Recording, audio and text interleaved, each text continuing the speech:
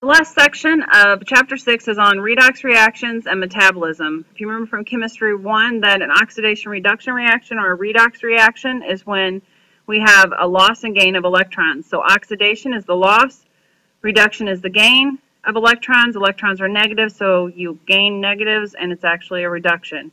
An example is when oxygen combines with magnesium. Oxygen gains electrons and is reduced. Magnesium loses electrons and is oxidized. Term oxidation is used even if we don't involve oxygen, so don't let that confuse you when it comes to this, because it doesn't have to involve oxygen in order for it to be a redox reaction. Here's an example of sodium ion and chlorine ion forming the compound sodium chloride. Sodium gets oxidized by losing electrons. Chlorine is reduced by gaining electrons.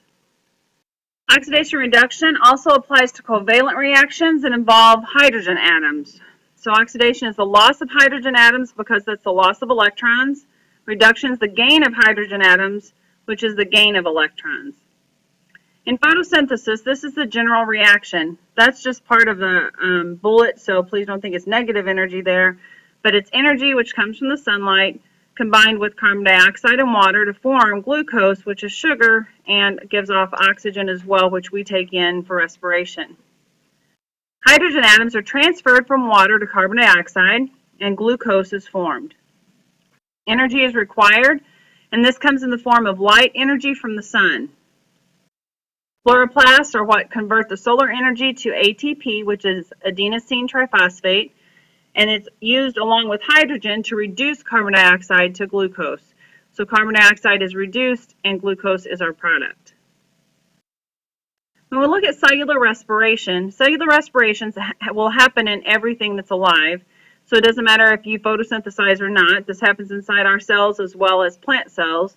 Again, this is not a minus sign, it's a bullet. So if this is where we take glucose or sugar and we combine it with oxygen, and we give off carbon dioxide and water and energy.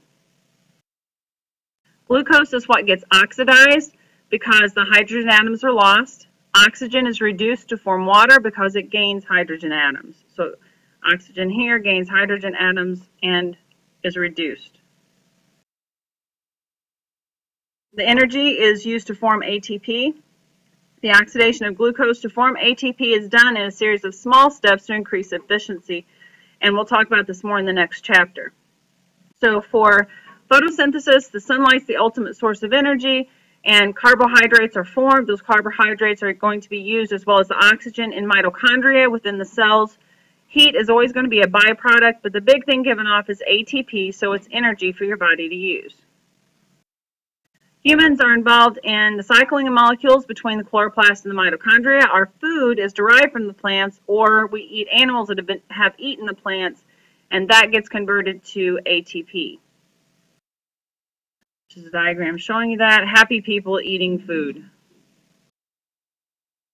Your diet is not all glucose, of course, and anybody that deals with nutrition at all knows this. So we can also have carbohydrates, fats, and proteins, which are the macromolecules that help us to sustain life and make up our bodies as well.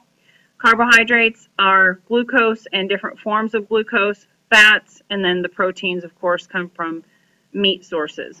So these are broken down into simpler molecules during digestion, and they can enter cellular respiration at different steps in the pathway. The whole process is making ATP. Anytime you have excess glucose, it can be used to form fatty acids.